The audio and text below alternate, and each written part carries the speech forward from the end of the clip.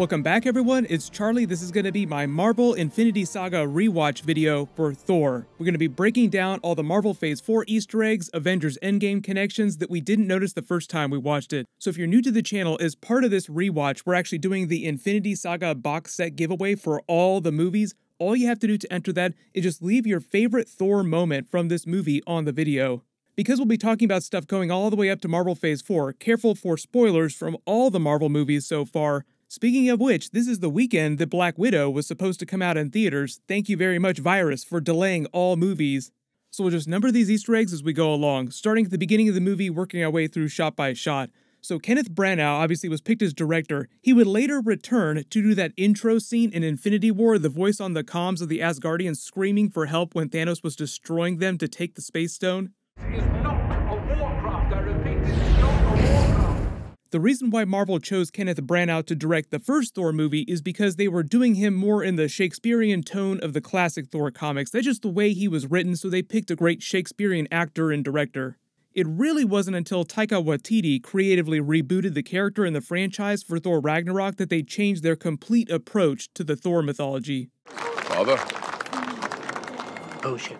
The writers actually said there was a lot of big comic book stuff that they had to get rid of when they were making the movie, just for budgetary reasons. Originally, they were going to include Thor's brother Baldur from the comics. They were going to do a full-blown version of the Midgard Serpent, and a lot of the big action scenes around the Nine Realms, especially that last big battle with the Destroyer, were going to be way bigger, but were reduced for budgetary reasons.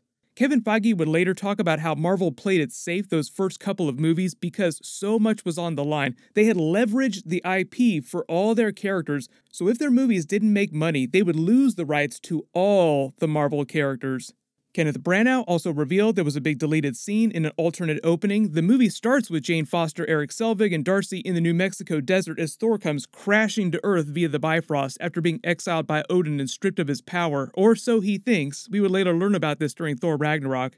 Later they would sort of retcon Thor's power. It doesn't come from the hammer, it comes from you. That's the MCU version of the Thor Force that they're talking about. In the comics, the Thor Force is what you call the Odin Force once he passes it to Thor and Thor becomes the true king of Asgard. They do try to explain the Odin Force a little bit during this movie and during Thor Ragnarok, like they show Odin going into the Odin sleep to regenerate his power. But the Odin Force is actually the combined cosmic life energy of Odin and his two brothers. Remember the scene at the beginning of Thor Ragnarok where Thor is making fun of Surtur? Didn't my father kill you like 1,000 years ago or something? The event that he's referencing is actually the creation of the Odin Force in the comics. Odin was battling Surtur with his two brothers, and as they lay dying, he absorbed their life force, and their combined cosmic energies formed the Odin Force within him, giving him a crazy power-up. He used that power to defeat Surtur, which is what Thor is referencing here. There was also a deleted scene from Thor Ragnarok in the Infinity Saga box set. I did a video for it, so I'll link it in the description, but Odin passes the Odin Force to Thor. I grant you my power. But originally, Kenneth Branagh said that the opening of the movie was meant to be a look of the Hubble Space Telescope traveling through the Nine Realms, looking at all the different places the Nine Realms, because this was meant to be Marvel's first big cosmic movie. Then we get our big flashback to 965 Tonsberg, Norway, this big battle between Odin and the Frost Giants. It's the same town at the beginning of the Captain America movie where Red Skull found the Tesseract, and it's the same town where Thor would later build New Asgard, where Odin died on the cliffs. You look at the sign here from Avengers Endgame, it literally says, formerly known as Tonsberg. They also use the flashback to show you how Odin lost his eye to the King of the Frost Giants in the battle. In the comics, he actually willingly gave up his eye to gain more cosmic wisdom and power. We talk about Rune King Thor being the most powerful version of Thor. In order to become Rune King Thor in the comics, Thor had to give up both of his eyes, and therefore was able to wield a much more powerful version of the Odin Force than Odin ever had. The MCU version of Thor would later lose his eye in his quest to become king while fighting Hela to keep her from taking Asgard, which was a big callback to this moment. You also notice the timeline, because it's 965 AD, Thor is already around 500 years old. He's about 1500 years old in present day. Right after this battle is when he would also steal Loki from the Frost Giants.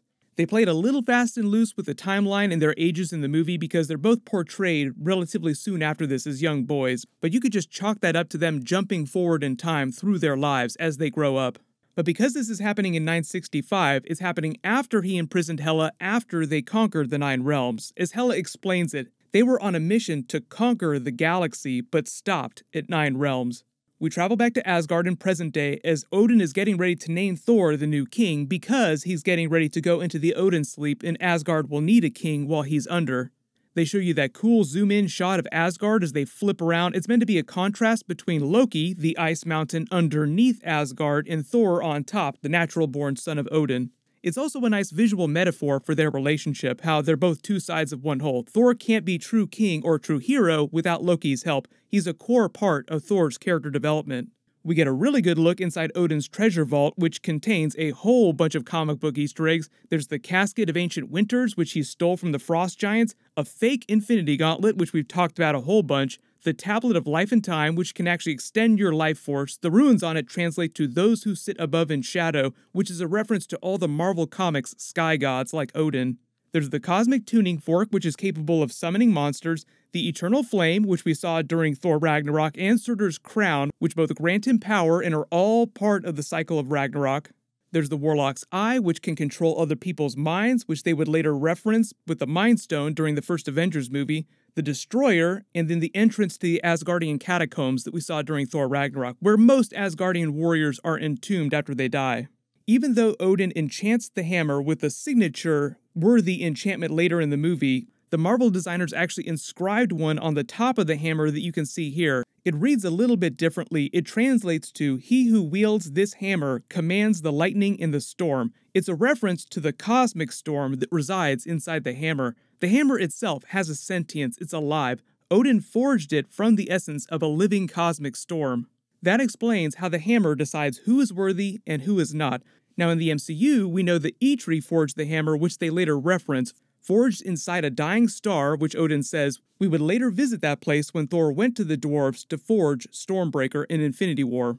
And while this whole opening scene is all about Thor's coronation in the Frost Giants attack, there was an alternate opening scene here with an adult Loki and Thor just showing off some of their personality. Thor smashes a goblet of mead, yelling for more, just like he smashes the coffee cup later in the movie. Loki would also use his magic to turn wine into snakes, a joke that they would later reference during Thor Ragnarok, when Thor complained about Loki turning things into snakes when they were kids. You notice when Odin calls Thor his firstborn, Frigga gives him a sideways glance because Hela is his firstborn. You see Odin's ravens in the background, Hugin and Munin, thought and memory. In Marvel Comics, they're actually not real ravens, they're just magical beings capable of relaying information to Odin from around the Nine Realms. During Thor the Dark World, they actually brought the ravens back when they became Thor's ravens, because in the alternate ending to that movie, he actually takes the throne instead of Loki taking the throne secretly pretending to be Odin. The Frost Giants attack, cutting the coronation short. Loki manipulates events to take the piss out of Thor, goading him to attack the Frost Giants, setting off the whole plot of the movie. We meet Heimdall, Idris Elba for the first time, who gives Loki a bunch of sideways glances when talking about never having let enemies slip past him before. Loki discovers his true past as they attack the Frost Giants, just as Odin comes to stop things from escalating to all-out war. The eight-legged horse that he's riding is actually right out of Norse mythology. Once they arrive back, the scene of Odin ripping Thor apart like a piece of trash is probably one of the best scenes that they've ever had together. Too bad we probably won't get to see this version of Odin again. Maybe if they did some crazy flashback version of Odin when he was much, much younger. Odin places the signature enchantment on Mjolnir, casts it down to Earth to wait for Thor if he can prove himself worthy. The town where they wind up in New Mexico after Thor gets shocked, Puente Antiguo, translates literally to Antique Bridge, a reference to the Rainbow Bridge. Then they start to use the Jane Foster storyline to try and explain the magic of Thor and Asgard in scientific terms. Magic is just highly advanced science that we haven't learned to describe yet.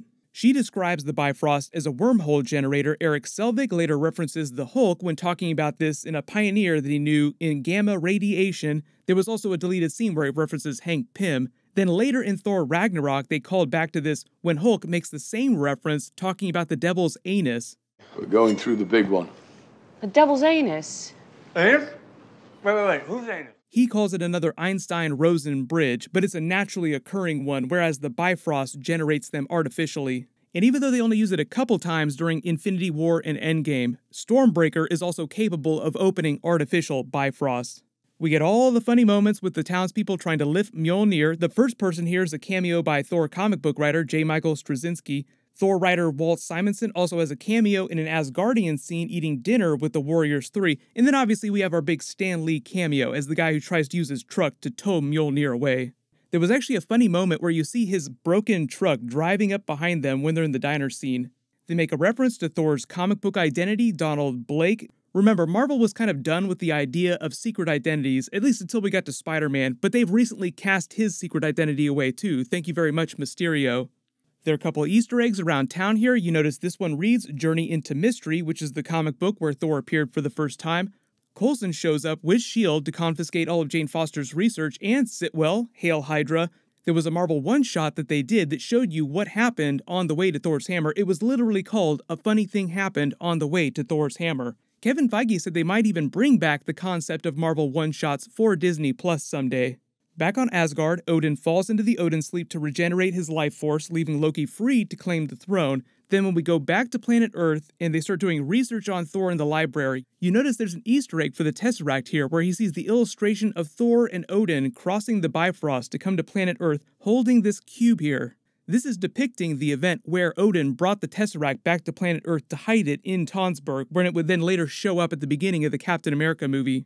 Thor learns about where his hammer is, and we get our first big Hawkeye MCU appearance when he tries to steal it back, unsuccessfully.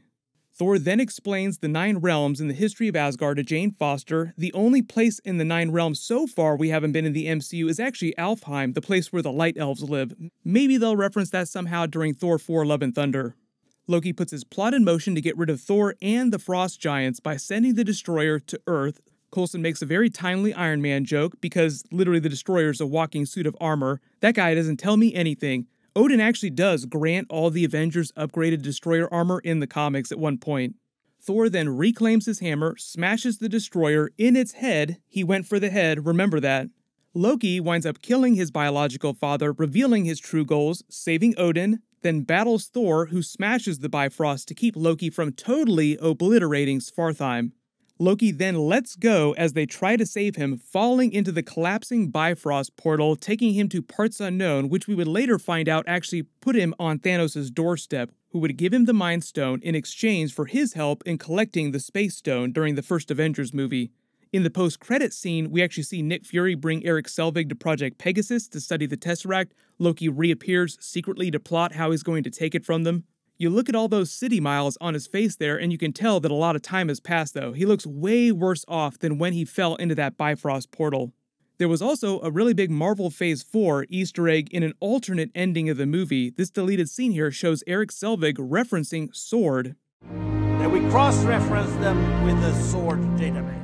S.W.O.R.D. is the other organization that Nick Fury forms in the comics to protect Earth from threats from outer space. S.H.I.E.L.D. is mostly concerned with threats from planet Earth. S.W.O.R.D. is all about stuff from beyond, cosmic threats. We would later see the S.W.O.R.D. space station in the Spider-Man Far From Home post-credit scene, but if you think about the timeline, if S.W.O.R.D. existed this early in Marvel Phase 1, Nick Fury knew about the Skrulls since the 90s, that implies that he had been building this space station long before the events of Marvel Phase 1, even though we didn't see it till after Avengers Endgame. It would also explain why Nick Fury doesn't care that they destroy the Project Pegasus base at the beginning of the Avengers movie, because he already knows that he has a much more advanced orbital space station. I know a lot of you would say, well, if the S.W.O.R.D. space station existed that early in Marvel Phase 1, how come we didn't hear about it till now? Well, remember, we know that the Kree and the Skrulls have cloaking technology. Like, Mar-Vell's spaceship was literally orbiting around planet Earth throughout the Captain Marvel movie without anybody on Earth knowing about it. So the S.W.O.R.D. space station has probably just been cloaked from everyone's sensors this whole time. The next place we're going to see the S.W.O.R.D. organization featured is during the Wandavision series. If you remember, Monica Rambeau, she's a little girl during the events of the Captain Marvel movie. Well, in present day, after Avengers Endgame, when Wandavision takes place, she's an adult working for Nick Fury as part of S.W.O.R.D. But let me know in the comments if you spotted any big Marvel Phase 4 Easter eggs in the movie that I didn't mention in the video. My next big MCU Infinity Saga rewatch video will be for the Captain America movie that should post in the next week. As long as you have alerts enabled for my channel, you should see that video when I post it. Click here for all my Infinity Saga Marvel Phase 4 Easter egg rewatch videos, and click here for my brand new Spider-Man 3 Daredevil video. Thank you so much for watching. Everyone stay safe. I'll see you guys tonight.